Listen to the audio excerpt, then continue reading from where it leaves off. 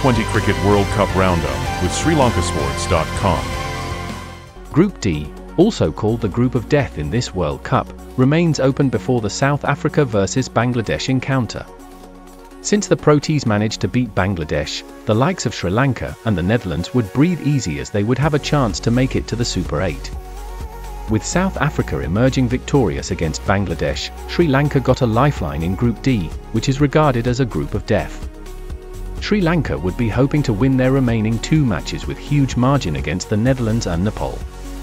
Then the island nation will be hoping that the Netherlands beat Bangladesh. So even when Bangladesh beats Nepal, 3 teams in the Netherlands, Sri Lanka, and Bangladesh would have 2 points each, and it would come down to the net run rate.